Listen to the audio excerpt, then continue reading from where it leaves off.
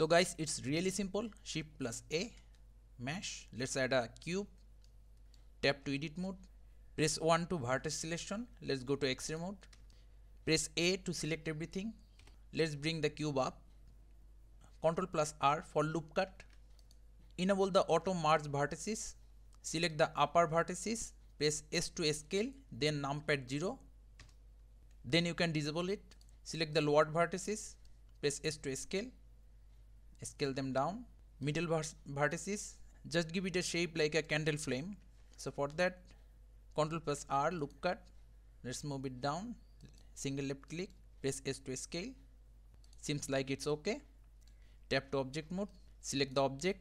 Go to modifier tab. Then search for subdivision surface modifier. Let's change both of them into 3. Now tap to edit mode again. Select the upper vertices. Let's bring it up. Seems like it's okay. Tap to object mode. Right click, shade smooth. Now go to modifier tab again. Then search for displace modifier. Then click on new. Now click on this button at the corner. Now click on type. Then search for cloud. Seems like you already getting some shape. Let's get out of X-ray mode. Let's increase the size. Seems like 1 is okay. Now shift plus A. Let's add a empty. Let's name it fire controller. Let's bring it at the left side. Now select the object again. Go to modifier tab. Then under displacement, change coordinate from local to object. Then select the empty object or the fire controller. Now if we select the empty and try to move it, we can use this to animate the fire. Now select the object, go to material tab. Click on this plus icon for new material. Then click on new. Let's name it tutorial fire. Let's go to material preview. Let's add a light source. Shift plus A, light, point light.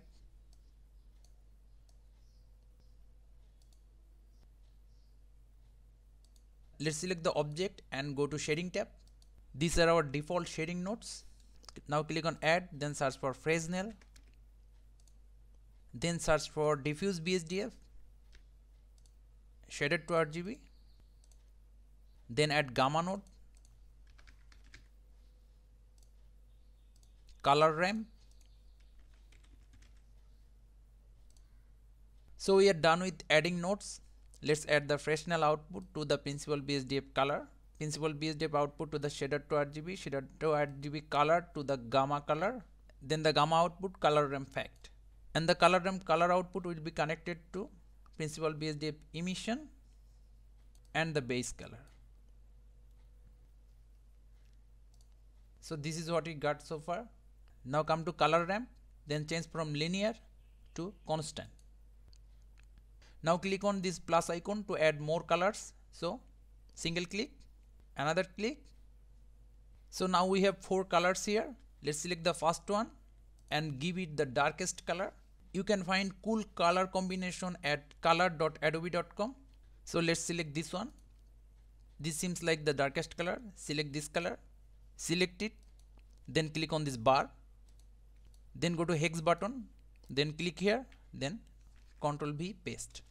This one lighter than the first dark color. So select the next one. Then let's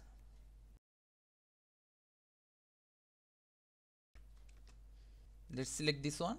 Let's select the first one. Select the bar. Ctrl V, paste. Then select the middle one. Let's change it to white. Bring these 3 closer to each other. You can see the changes here.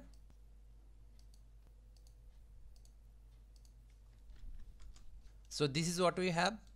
Now let's change some node setting for have some better result. Fresnel. Let's lower it down. 0.95 seems like okay. Then go to gamma. Let's bring it down. 0.5. So this is what we have so far. Now select the cube. Then go to modifier tab. Then select on this button. Let's change the size and the depth.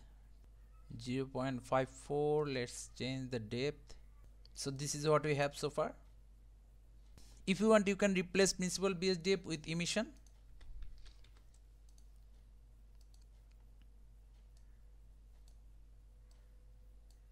It's up to you which one you want to use, left side principal BSDF and right side emission. So guys, we are almost done. Let's add a light source for our fire. Shift plus A, light, point light. Let's give it like 50. Let's name it firelight. Select our object, then go to color ramp, then select the light color, click on the box, go to hex, copy this color, then select the firelight, click on the color box, go to hex, paste the color. So the light have same color as our fire. Shift plus A, let's add a plane and see the light effect. So guys, as you can see that we have our fire. Now you can go to animation tab. Let's select the fire controller or our empty object. Let's move it around here. Press on I, then location. To add location keyframe for our empty object, let's move it to the last frame. Let's select the empty. Let's move it on J axis again. Press on I, then the location again. Select both location. Right click, interpolation, linear. Now let's see the animation. Select the firelight, then turn off the shadow. Now let's animate the light. Go to first frame, select the firelight, click on this dot to add a new keyframe. Go to frame number 20. Let's drop it down to 30. Again keyframe 24, 40, keyframe 30, 20, 40 again. Go to first frame, select all of them, press S to scale, 40, 50. Let's select them and just copy and paste them. Let's see what we have so far. And the last thing, if we select our object and scale it down, you see that the details is gone, but we still have our animation. So to add details again, select your fire, then go to this texture button, then go to size and reduce the size. So our details is back, but the fire is little bit faster. If you want to make it slower, you just need to animate it. Let's go to first frame. So this is the empty location for the first frame. Let's change the position here. Press on I, then location. Let's see. See, the fire flow speed is fixed. So guys, see you on the next tutorial.